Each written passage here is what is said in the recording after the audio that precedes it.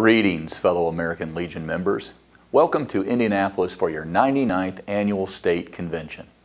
I'm saddened that I could not be with you today, but I wanted to extend my thanks and the gratitude of our entire state for your service in our military and for the sacrifices you've made to protect our freedoms. And I know your commitment to service hasn't ended with the conclusion of your military service. Many of you continue to serve by supporting fellow veterans and giving back in so many meaningful ways in communities throughout our state. Indiana owes a great deal to our men and women who currently serve or who have served in our armed forces.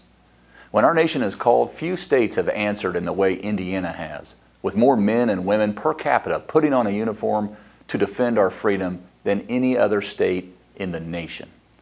That's one reason why we're so proud to be home to the national headquarters of the American Legion, and why it's a true honor for me to welcome you to your state convention. So thanks again for all you continue to do to serve our communities.